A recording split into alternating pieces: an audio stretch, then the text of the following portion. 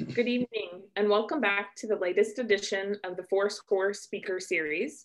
I'm Jamie Stout, the Director of Membership for the Abraham Lincoln Presidential Library Foundation. This is our 7th month offering virtual programming due to COVID. Well, we are all learning so much, and we're much more engaged than we ever have been all across the nation. We appreciate your continued support of the foundation and our mission of providing cultural and educational programming while encouraging Lincoln scholarship. Tonight, we are joined by Dr. Thomas Brown, Professor of History from the University of South Carolina, as he discusses his latest book, Civil War Monuments and the Militarization of America, with our very own Lincoln historian, Dr. Christian McWhirter. This book recently received the Tom Watson Brown Book Award of the Society of Civil War Historians. Dr. Brown received his PhD at Harvard University, where his dissertation was the last to be supervised by the great Lincoln biographer, David Herbert Donald. As always, we will entertain your questions from the audience tonight, so please go ahead and type those in the Q&A box below, and we'll get to as many as possible. So without any further ado, please help me welcome Dr. Christian McWhirter and Dr. Thomas Brown. Thank you, Jamie, and good evening, everyone. Thank you for tearing yourself away from the news for an hour to come listen to us chat. I'm really thrilled tonight to have Dr. Brown here with us. I think Jamie mentioned that his book recently won the Book of the Year prize from the Society of Civil War Historians, which I think it amply deserved. I'm a bit of a, well, I mean, I ended up working in a museum, but I'm a bit of a public monument, obsessive myself. And so having a really thorough study of these monuments, how they came about, and his unique take on what they mean really intrigued me, and I hope it will you too. Before we start though, Jamie mentioned, and I had forgotten this, that you were one of David Donald's, or you were David Donald's last supervised student. Little known fact about the Abraham Lincoln Presidential Library is Donald gave us a big chunk of his personal library. So if you come to the library and pull certain books, it has his, little, what do you call it? His little card on the inside that he has signed, and it's, his personal copy of, Lincoln and his generals or whatever. They're actually all in our collection on the stacks. And I always think that's pretty cool. He had a fantastic library. Every now and then he'd have the graduate students over, and we would just, admire it. It was a wonderful place to be. Yeah, so it was like the library of a small college, basically. Yeah. Well, and I know we don't have all of them too. We just have like 2 boxes, so he probably sent them hither and yon. I don't know where they all ended up, but we ended up with a chunk of them, so that's kind of cool. But anyway, that's not what we're here to talk about. So so with Civil War monuments and memorials, you really do a wonderful job in this book of going through not only the various different kinds of monuments, how they changed over time, but really doing an excellent job of analyzing what they mean in terms of the kind of, obviously we're arguing about these things right now, but you also bring another context for you really see them having made a big impact on kind of the cultural landscape of America in a bunch of different ways. So why don't we just start by talking a little about the proliferation of these monuments, right? Sure. Yes. I mean, it's very much a book about a form and its various subforms.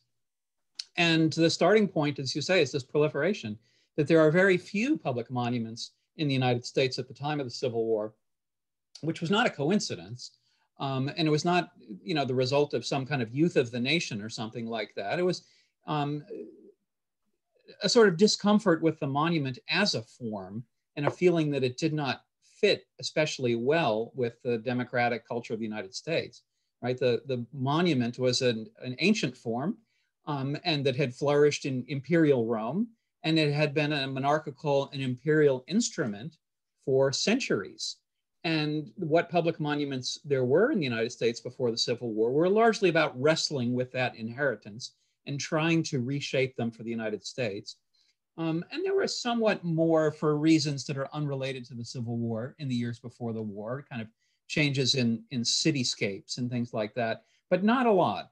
And then the war comes, and above all, because of the impact of death in the war, but also, I think, as a product of like nationhood, and thinking of the United States as more comparable to the European nations than it had been before. You've got a complete explosion of these monuments, and the Civil War monument becomes the center of gravity for the form. You know, it's like it's how the form matures in the United States. And so that's useful for thinking about the trajectory of the public monument in America. It's useful for thinking about the trajectory of different ways people thought about the Civil War. Well, and to cut right to the chase then too with your subtitle. So because it's the Civil War that does this in America, you know, there's an element to the Civil War that it's a war that you say it sets the form. So what elements of this form then get set because it's the Civil War? That's this kind of moment for monuments. Yeah, well, I mean, it's not just that it's a war. I mean, the Revolutionary War was a war too, right? Sure. But it was, but there comes to be what I call this militarization, right? And embrace of particular memorial forms like equestrian statues, triumphal arches, allegorical figures of victory, and so on, through which the United States begins to embrace different ideas about kind of social organization. And so like the equestrian statue is a good example of this, right? Mm-hmm. The ideas about leadership change over the course of the kind of the heyday of the Civil War equestrian statue. And in the early aftermath of the war, my argument is in the 20 years after the war or so, 15, 20 years, you've got a considerable persistence of the democratic culture that from which the war emerged, Jacksonian America. And you know, the most dramatic example of that is the invention of the common soldier monument.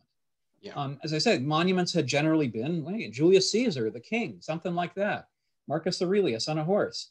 And the United States really introduces the common soldier monument, which is very much a parallel to introducing the military cemetery, where every individual person is going to get a grave if they can be identified, and Memorial Day and decorating those graves. I mean, those things all run together.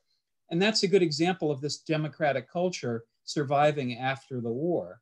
And I think that is true of early post-war leadership statues too, and early post-war victory monuments. In the 1880s, you begin to get a shift in the culture, and the war begins to take on kind of different meanings. That sort of intense post-war grief, the highly particularized, you know, that, I mean, somebody specific is dead that I knew. That kind of grief loosens in the culture. And the war becomes a vehicle for debating ideas about social order, ideas about manhood, ideas about leadership, ideas about society, through these different kinds of monuments. Going back to the soldier monuments too, give us a sense, because it's really amazing, like, of the scope of these monuments. Like, how many monuments, you know, what kind of proliferation are we talking about here?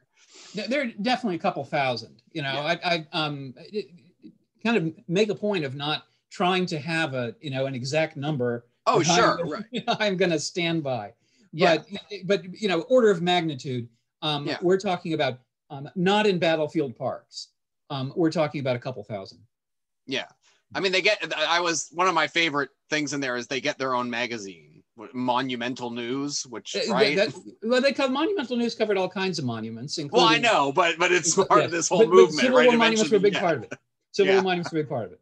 And that's a good example of how the monument as a form matures in the United States. That there's a trade magazine, Monumental News, and it was a staple in other kind of trade periodicals. And with the best title ever. And then yeah, I mean, this so to to get back to the point you made about, the early republic versus, the Civil War. So then, as you mentioned, so you get these soldier monuments, but then you get this evolution then of these monuments of leaders so like I've got I'll plug your book here by showing the cover, but this monument to Sherman on the cover, which is in New York City, like this is a very new thing as far as a kind of public commemoration, right? Well, there had been a couple of equestrian statues of Jackson, a couple of equestrian statues of Washington.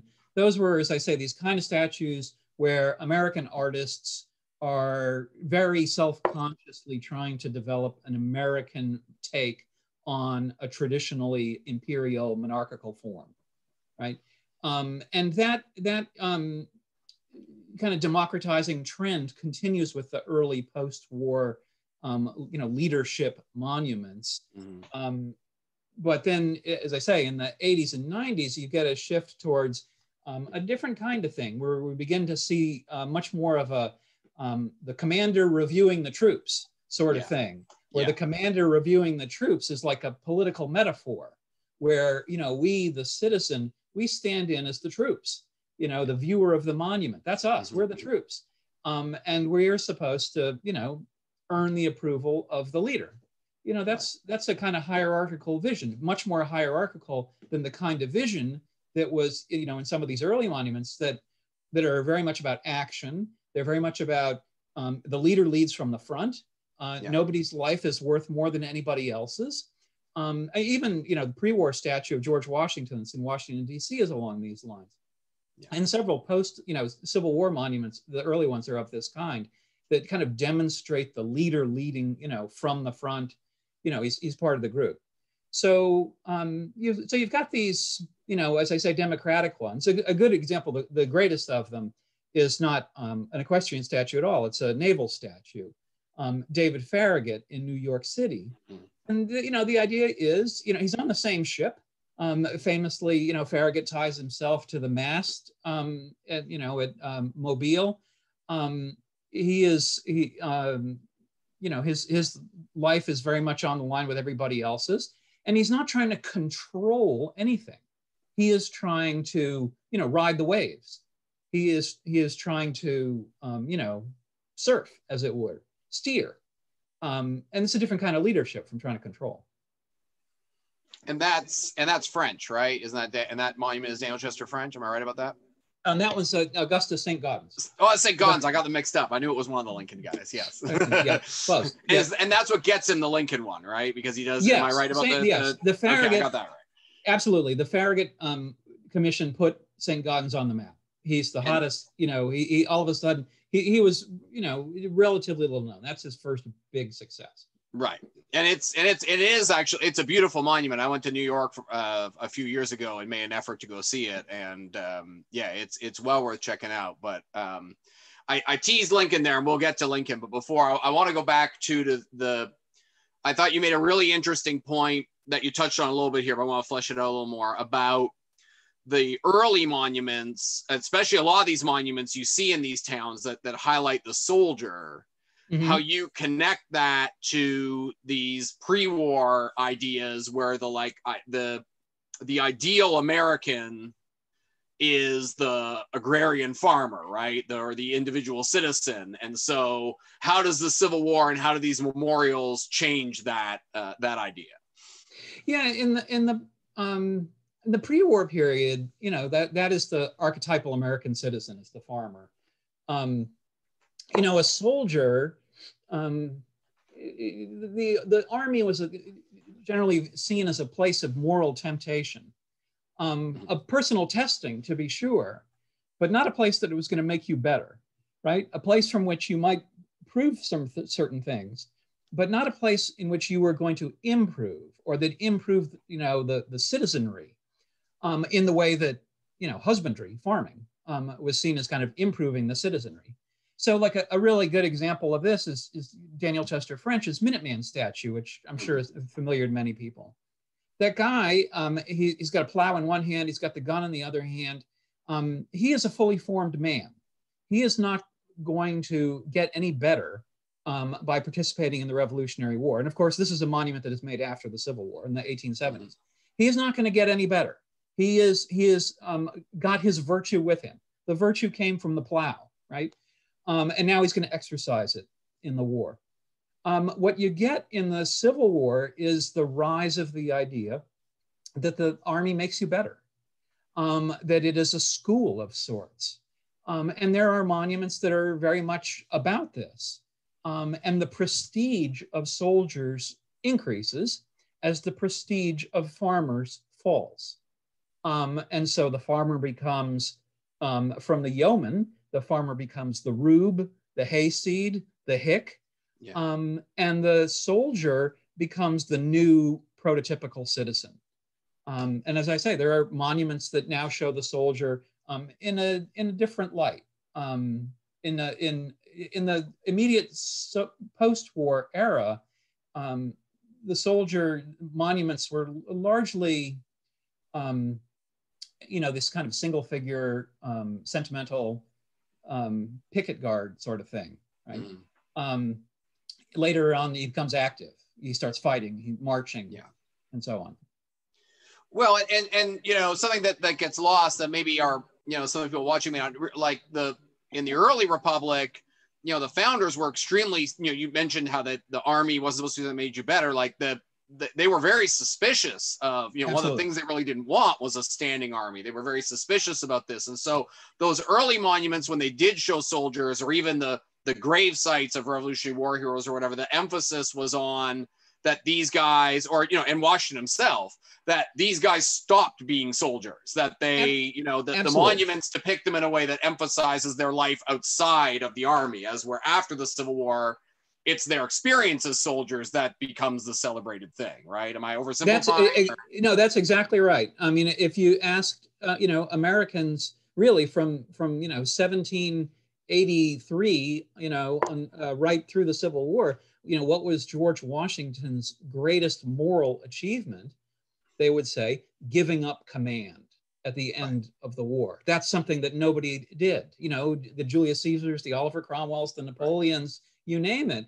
The George Washington's peer, they seized, civil power on the basis of their military power, whereas Washington gives it up and he waits until he's called back. And the early Washington statues largely represent that moment.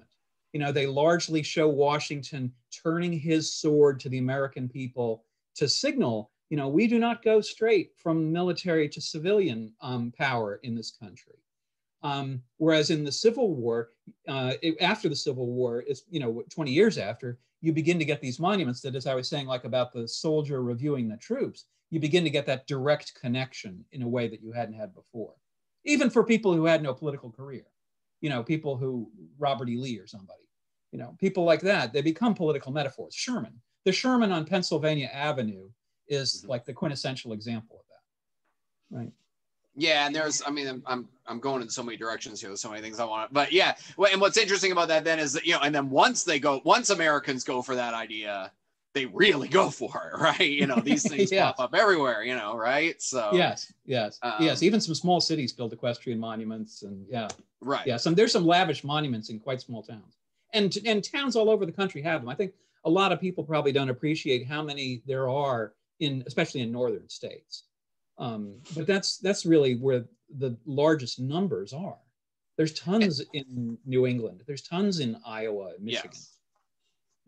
Absolutely. And they, and this is part to bring into the broader context of Civil War memory too. There's in the late 19th century, especially, there's this fascination in America with the war generation, with Civil War soldiers. So they're part and parcel of this broader movement where these, the Grand Army of the Republic's getting formed in the North, the, United Confederate Veterans is getting formed in the South, the United Daughters of the Confederacy is spreading these monuments. Maybe talk a little, and and before actually I said, please remind the audience too to send in your questions. I see we already have a few.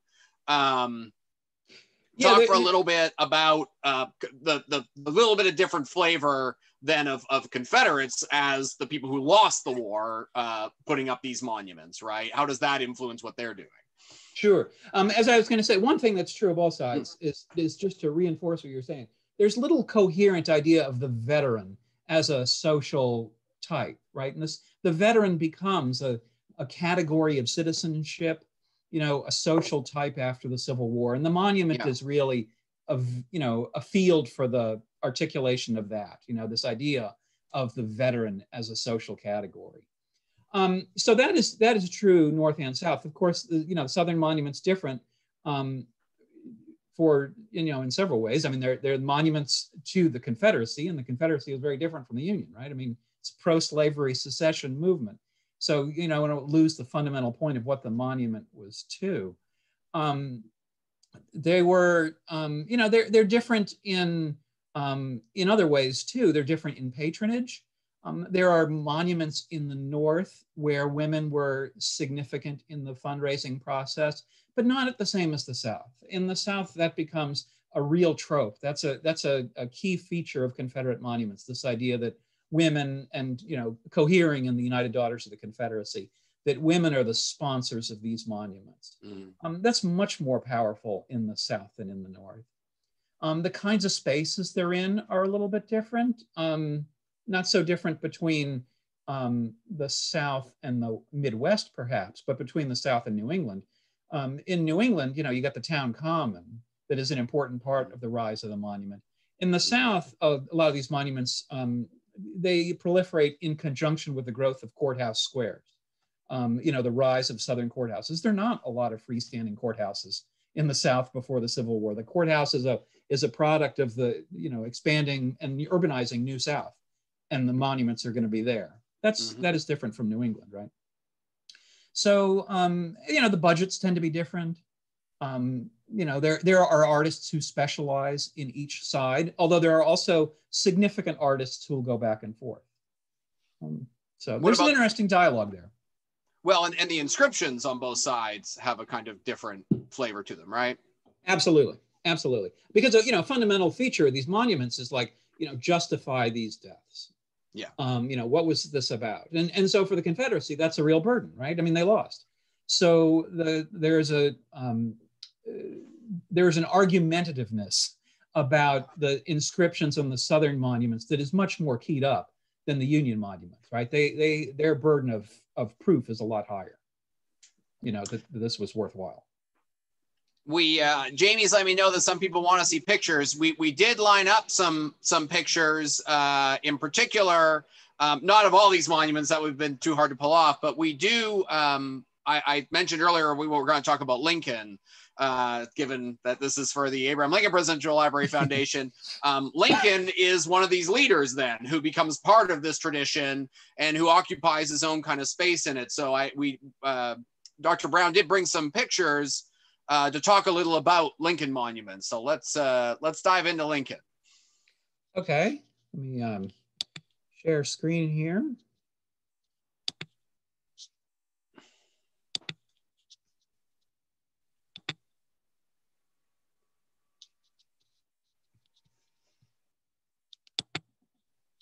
Oops.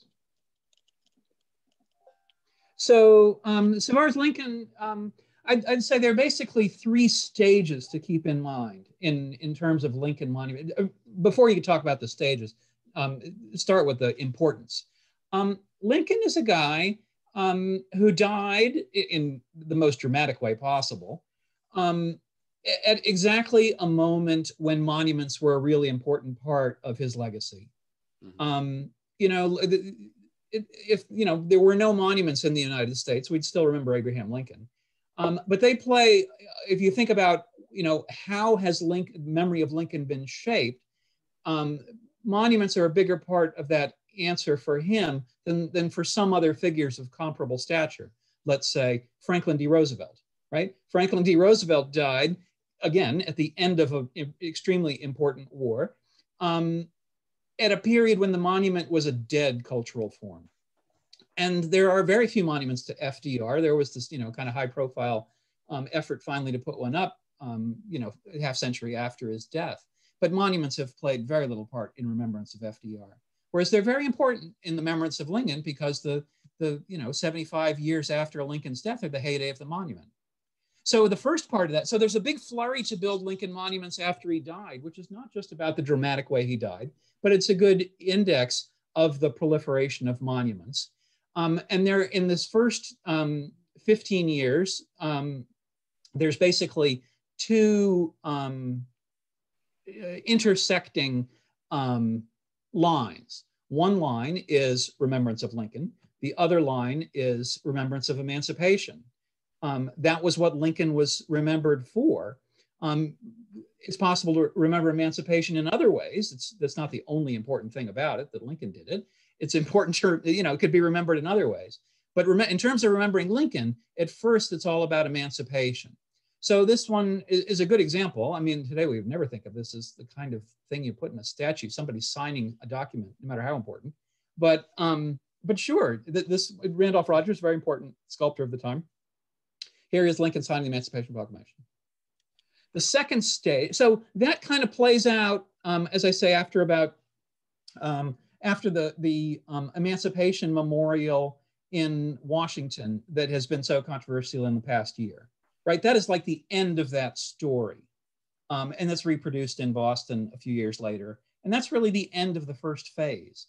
And when after that reproduction in Boston, there's really only one Lincoln monument put up in the country for a while, and that's this one, which was, as I say, sort of a stage in itself. It's the only one of the 80s and early 90s, and there's hardly any in the late 70s. It is not the product of any kind of mass movement, as some of the emancipation ones were.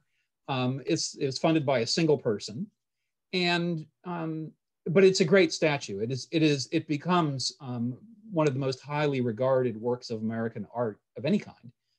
And the standard history of American sculpture that comes out in 1903, this is the frontispiece, right? This is our best thing. So a tremendously important monument that I discuss in the context of statues of orators. And we can come back to that if you want. But let me just hit what is the third stage? And the third stage is this militarization theme that is central to the book. And Lincoln is in that too. Lincoln, when Lincoln monuments begin to proliferate again around 1900, they are largely about envisioning him as part of this military team, as a military commander. So here's a statue in Manchester, New Hampshire, that the GAR raised money for, that is based on this John Rogers group. Here's a statue of Lincoln in East Orange, New Jersey, that shows Lincoln in this kind of military cape.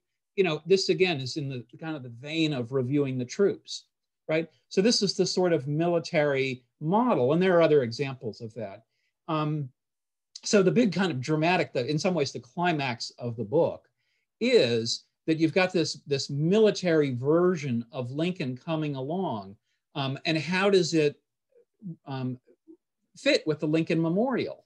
Yeah. And the answer is the people who are behind the mall in Washington, they're all about that military idea. So here's the mall, right? Here's the Capitol building. Here's the White House. Here's the Washington Monument. Here's the Lincoln Memorial. This bridge is going to lead to Arlington National Cemetery. When the Senate Park Commission was laying out this plan, their idea was this should be the memorial to Grant. Congress had already funded the memorial to Grant. It made sense to connect Grant to the troops he commanded. And what we could have, they wanted there was like a triumphal arch, a military form, something like the Arc de Triomphe in Paris, that would be, like here, it'd be a big traffic circle, obviously, and it is a big traffic circle. And it would be a screen that would be like an open door between Washington and the Arlington Cemetery, even if it's at an angle. But the people behind the Grant Memorial had already been funded. They were glad to put it here. They'd say, sure, put it there. But we don't want an arch. We want a horse. We want Grant on a horse.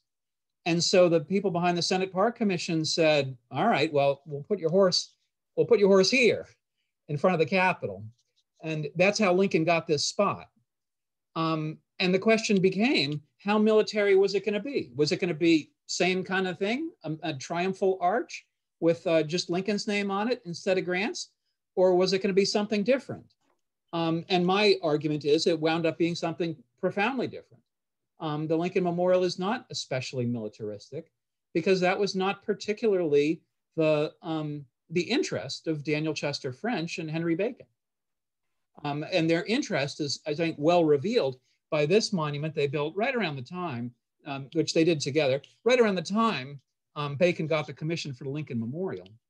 You know, it's all about Lincoln's proximity to the Gettysburg Address, Lincoln as an orator, Lincoln as an intellectual.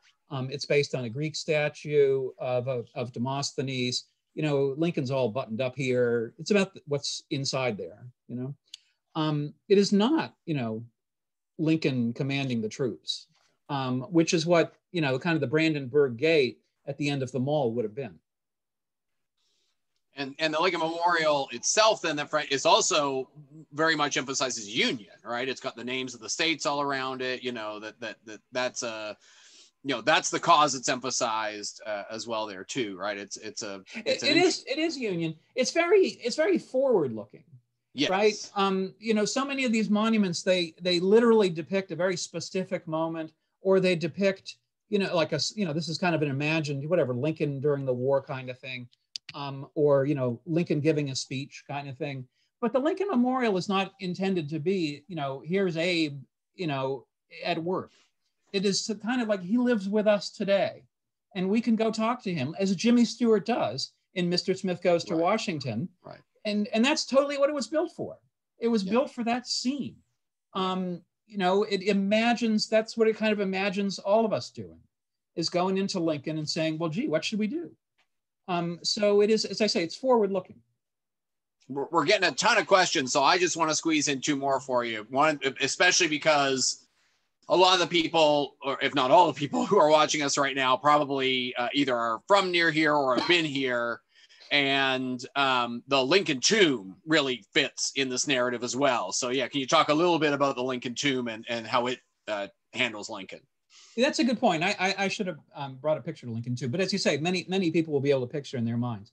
The Lincoln Tomb is a variation on a form that rather quickly established itself as the form for major cities. Major cities that had enough money, they didn't, you know, they wanted more than a single soldier. What they built was usually a pillar with on top, like an allegorical figure of victory or America or something like that. And then around the bottom, there'd be soldiers from the artillery, the cavalry, the infantry, and then like name one other figure or whatever, or a sailor often, something like that. And the Lincoln Tomb is kind of like that, right? It's got the tower. It's, you know, it's not, Lincoln's not on top of it. He's in front of it, but it's got these groups, right? It's got the military groups on either side of him. So that is, the tomb is a good example of how the steam was running out of the Lincoln as something different from a military figure. You know, the early ones, the emancipation idea, those are not necessarily about Lincoln as a military leader. It's about Lincoln as a political leader in many ways. But by the tomb kind of foreshadows what will emerge in the 1890s, right? Lincoln in a military context. And when they dedicated the tomb, they had like the Army of the Tennessee had its reunion and turned out a lot of people. And that was, as I say, it's kind of the commander-in-chief motif. Yeah, we have there's a few things in the collection I wanted to point out too. You showed the Council of War there. We have Robert Todd Lincoln's personal copy of that in our collection.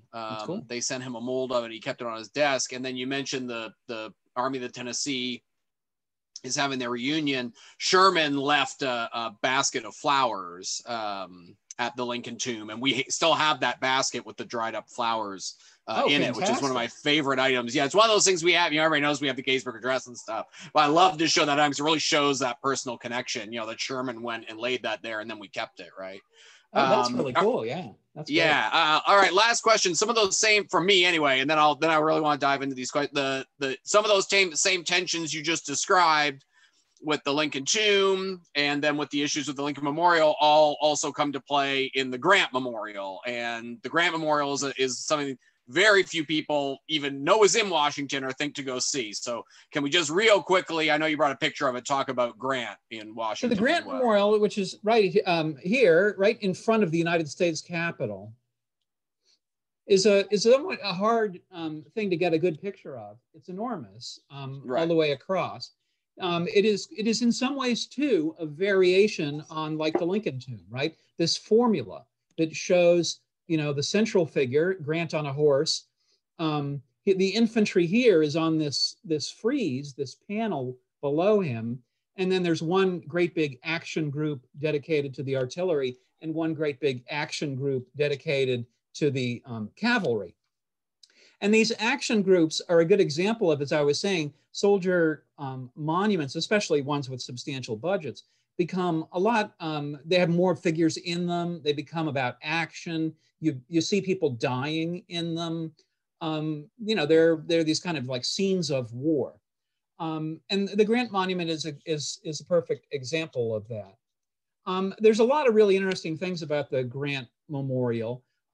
One is that it was developed by artists who had considerable military experience. They were both served in the 7th Regiment in New York. Henry Schrady's father treated Grant before he died. Casey's father was a high-level War Department official, and he knew a lot about the military idea. And the big idea that is coming along in military thinking at the time the Grant Memorial is chosen is the idea of the chief of staff. The idea that unlike the Civil War, where we're just going to react to the situation and put it together on the fly, that there has to be permanent planning, permanent looking ahead, a staff of people who are always ready for the next war. That war is something that you don't take a break from, even if it's not going on actively. And that's a huge event in the professionalization of the American Army. And this monument is very much in tune with that, right? The vision of Grant is, he sure is not leading the troops into battle. He's sure not fighting from the front.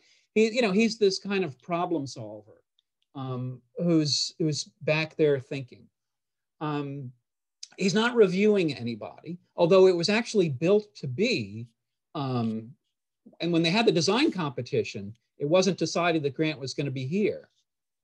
There was an idea floating around for this space that we come to know as the ellipse would be a parade ground. That's what the Army was pushing for, would be a parade ground.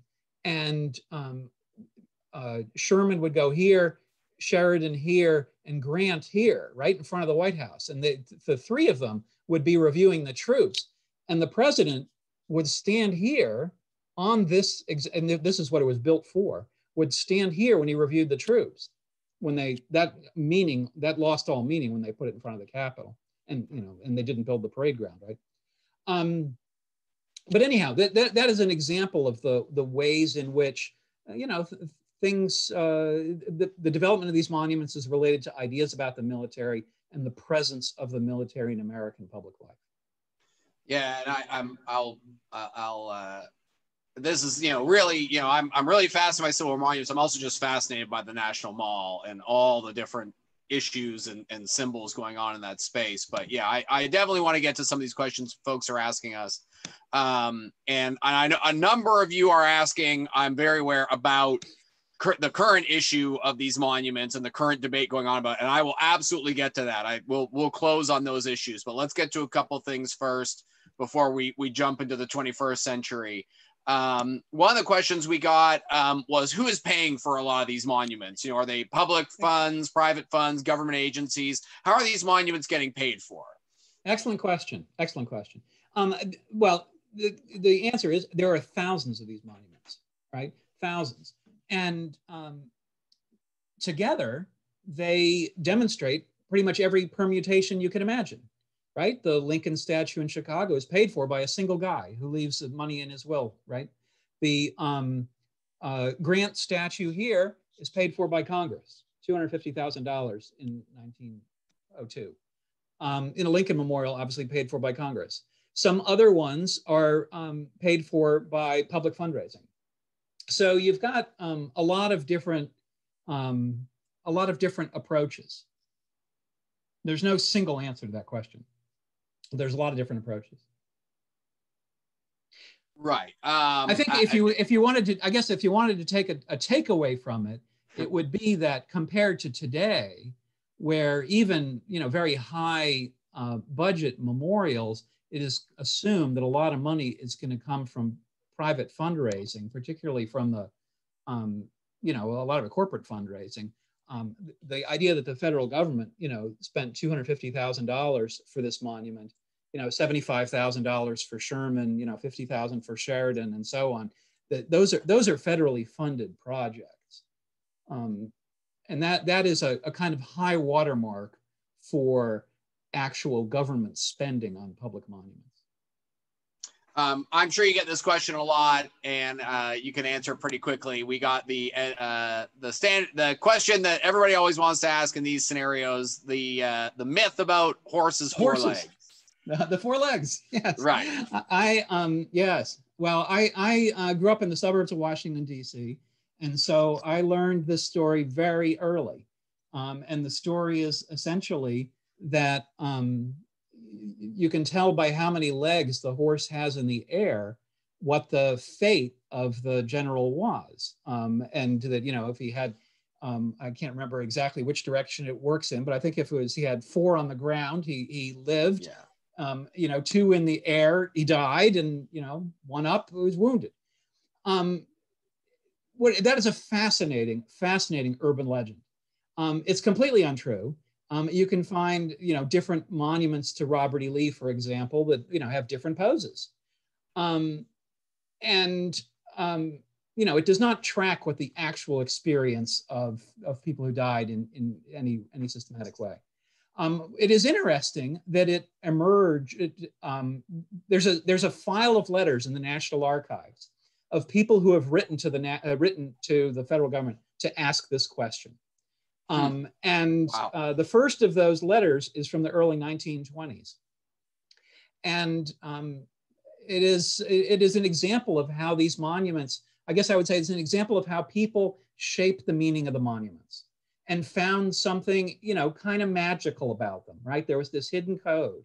There was this mystery about them. That was one way of kind of testifying to their power,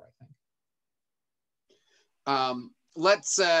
Let's talk really briefly too about the African-American tradition in Civil War monuments as well. They do not get represented in a lot of monuments. Remember, they make up about 10% of the Union Army. They make up a small part of 1% of Union soldiers represented in Civil War monuments. On the other hand, they are the subject of I think most people say kind of artistically the most distinguished of these monuments, the Shaw Memorial in Boston. And that is a huge story in itself, the Shaw Memorial. Yeah. There are a couple other monuments of interest that feature African Americans, only a couple from this time period. One in Norfolk, there's one in Missouri, one in North Carolina, but there's only a couple from the turn of the century. There are a couple figures. There's a figure there, they have these multi-figure monuments. The monument in Cleveland, for example, has many figures on it. I'm sorry, Indianapolis, a very high profile figure of African-American on that one. But they're not a lot. Which falls in line generally with Civil War memory and the way the African-American experience. And I should say, so in this, when I was talking about the first stage of the Lincoln, commemoration, and I was saying, there are alternative ways to remember Lincoln, alternative ways to remember emancipation. the kind of high profile way that did not happen was a statue cycle that would have traced, African Americans from slavery to, from like there was a design for the National Freedmen's Memorial, the one that was funded by African Americans after the war, that becomes the monument in Washington that everybody knows, at Lincoln and the rising slave. Right. The initial design for that showed, Lincoln's coffin on top, and so you don't see Lincoln except lying down, and beneath it a cycle that showed a slave on the auction block, a slave in the fields, a contraband in the war, and a black soldier in uniform. And that would have been much more of a monument about the making of Black citizenship.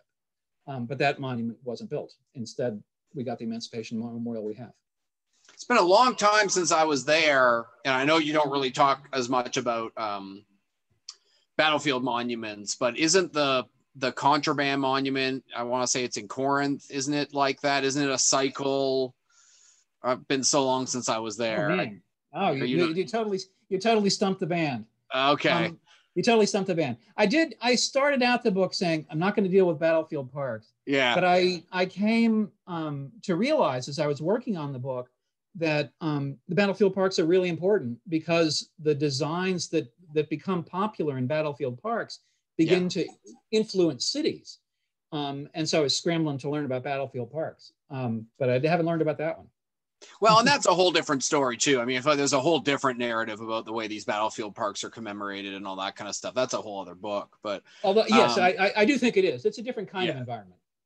And that monument, I don't know how old that monument would be. That doesn't seem. It's not very old. It went up. I want to say 21st century, maybe like just before. Yeah. Yes. Well, monuments to African American soldiers have been a boom field since the movie Glory came out. Yes. Since the movie Glory came out, you could find 20 of them easily.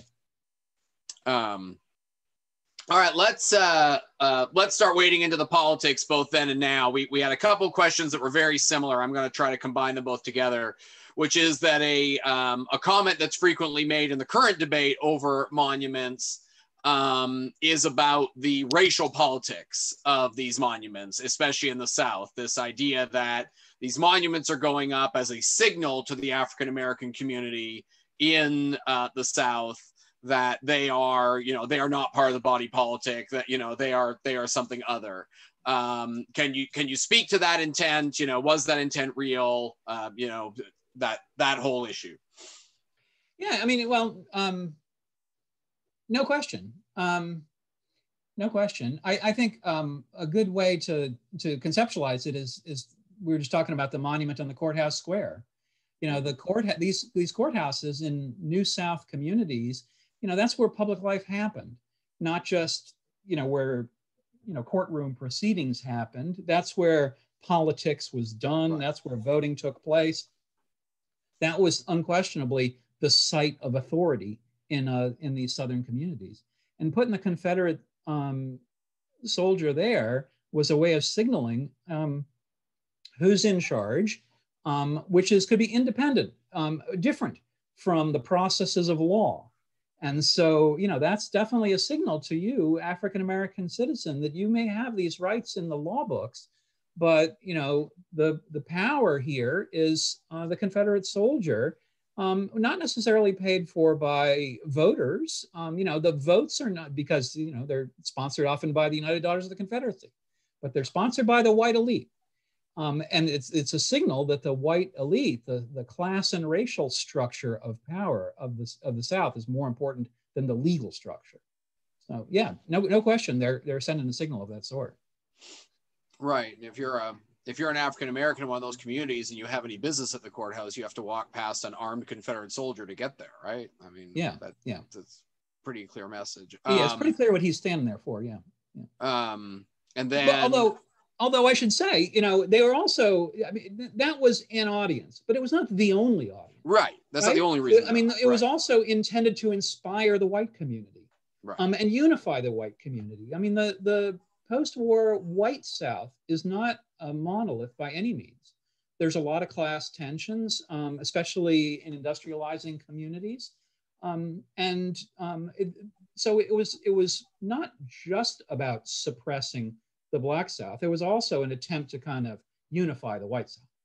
Well, and and again, and those are up. Pieces of art, public or otherwise, in public spaces or otherwise, have multiple meanings, and they are, in fact, the other thing to remember about those monuments, of course, of the soldiers, they are also intended to memorialize these soldiers, right? Like they're not cloak and dagger operations either, but it's important to understand that there's multiple things going on, and that placement. I think that the point you make is placement is very important, right? They didn't put it in the cemetery. They put it in front of the courthouse, right? Yeah, in my experience of these things, there's a number of things to look at. There's like who started it, who paid for it, what's the design, where did they put it, what was the dedication event like. So often, where they put it is really the most revealing of those various things.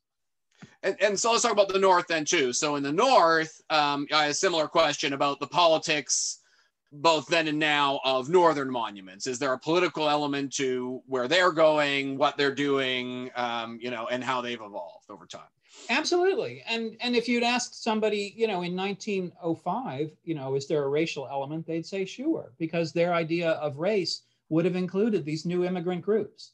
And again, it is about modeling an idea of whiteness and trying to, suppress what they saw as the alternatives, which were Southern and Eastern European immigrants.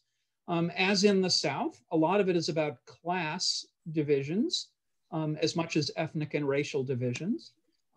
These visions of the new commander visions we're talking about, they're very tied to industrial capitalism, right? The phrase "captains of industry" becomes, an important phrase, and it signals this relationship between kind of military leadership and economic leadership, corporate leadership, and a number of financial titans basically have themselves portrayed in equestrian statues. It's like kind of showing themselves as military figures practically. Well, and to show how embedded these memorials become in the landscape is, the Monument Avenue story, right? That Monument Avenue, which is obviously one of the most contested spaces right now. The reason some, if not all, those monuments are put there is to encourage residential development along that area, right? Absolutely. It was intended to be kind of an upscale. It became eventually. It took a little while, but it became an upscale residential neighborhood. Right. So these monuments are also driving, development and modernization as well, right? They're not just representing it. And that's true in Washington also. It is. Monuments like DuPont Circle and Thomas, things like that. Those are very much intended to develop communities, neighborhoods. Yeah, and you said you grew up there, and I lived there for a little while, and if you're not versed on your Civil War generals too, I mean, those equestrian statues, they all run together. I mean, with the exception of Meade, and you talk about Meade a little bit, and he has a real kind of odd monument compared to the others, but there's these equestrian guys are in every one of these circles all over town, right? Yes, there's tons of them.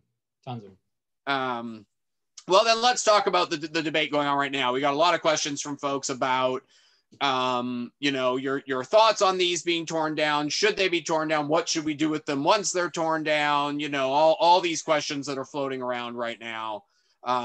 So I'm going to throw it to you as just kind of a big general question of, how do you feel about the current debate on these monuments and their fate?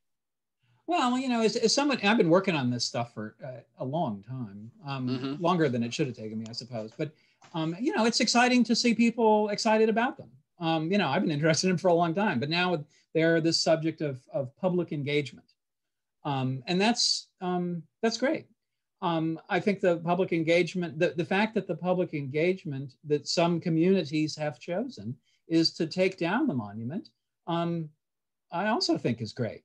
I wrote, one of the first things I did on this topic was a long piece about the Calhoun Monument in Charleston, back in the mid-90s. And, it came down this past summer. It's a real opportunity for Charleston to reshape one of its major public spaces and kind of redefine itself as a city. I think that's true of Monument Avenue. A great opportunity for Richmond to redefine itself as a city. People who are interested in studying them, we study dead people all the time.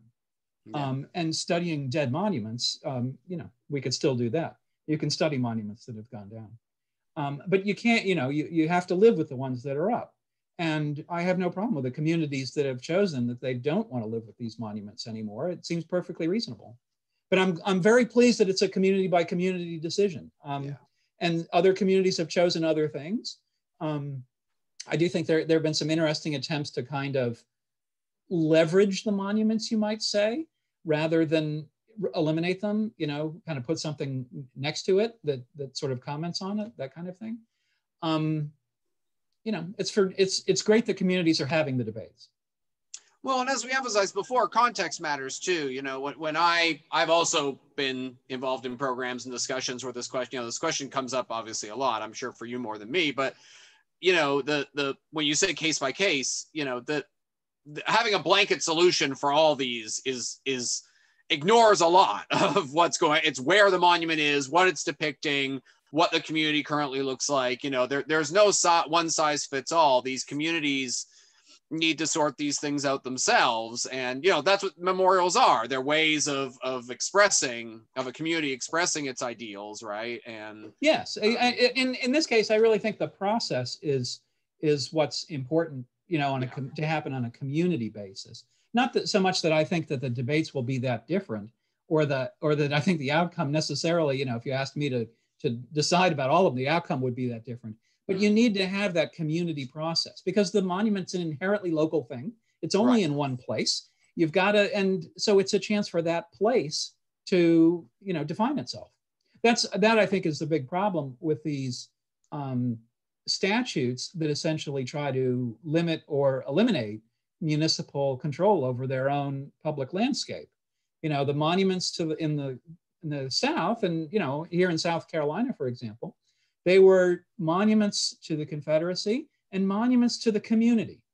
They were both of those things very much. Yeah. And to say that they're only monuments to the Confederacy that the community can't control is basically to like take away one meaning and to say that they're only this. They're no longer about the community, and that I think is not right. What this will be the last question because we are running out of time. I don't want to keep you much longer. I again really appreciate this discussion. The other question that comes up a lot then is these ones that do get torn down, what do you do with them? And so this idea they should all be put in a museum, or we should relocate them to some other area where they have less context, or or more context, or whatever. What are your thoughts on that? Well, that's a tough one. That's a really interesting question. Because I know a lot of museum professionals are not keen on them. Right.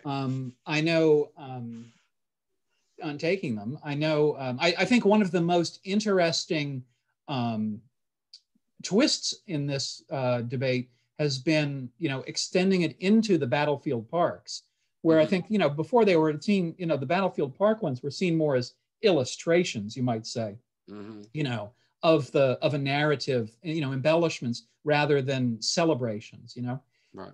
But now there's a lot of question about having in the battlefield parks. I do think that they, personally, I think in terms of going into a museum, that they could serve a real purpose, that it is important to educate, future generations of America about the, racial heritage of the United States and what the racial history is. It hasn't always been pretty. In fact, it's often been pretty ugly. But it's that is a way in which they are history, right? People say they're history in the sense that it's history to keep Robert E. Lee on the landscape.